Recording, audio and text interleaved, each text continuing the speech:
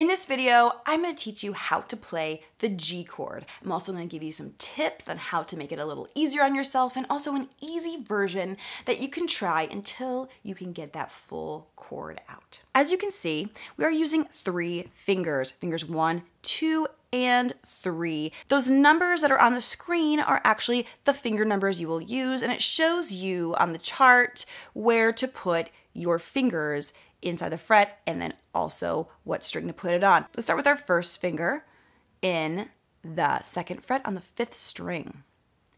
Then we add our 2nd finger on the 6th string in the 3rd fret. And then way down here, we add our 3rd finger on the 1st string in the 3rd fret. Now that can feel really awkward when we build it that way, so we can also just start with our 3rd finger on the 1st string in the 3rd fret and then add each finger accordingly, the 1st finger on the 5th string in the 2nd fret and then the 2nd finger on the 6th string in the 3rd fret. What's cool about G is you can play all 6 strings.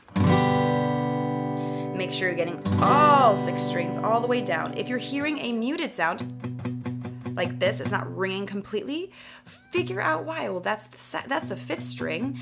Maybe I'm not pressing my 1st finger down hard enough, or my 2nd finger could be blocking it. In this case, yes, that's the way it was. So I adjust my fingers accordingly, pushing them up, and then as beginners, we tend to lean our guitar back to look at our fingers, to add our fingers to the guitar. So make sure that before you start strumming, you put your guitar back to parallel to your body, even though you can't see your fretboard as well, to strum, because that'll make it easier to get all 6 notes out. An alternative to the full G is the easy G. I still recommend practicing the full G because it's full and gorgeous, but in the meantime, as a beginner, sometimes we just want something to make us happy and just play the guitar already.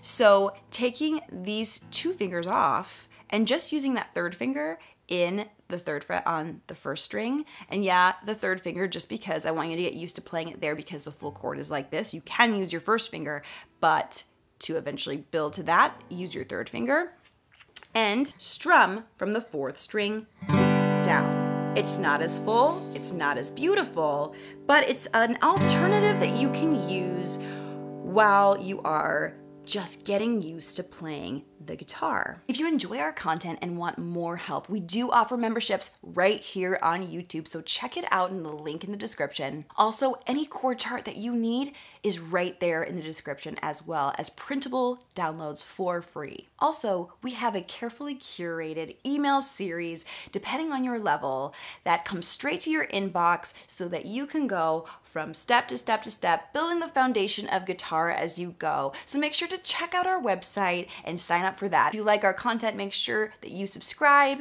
and hit the get notifications so you can see more where this came from.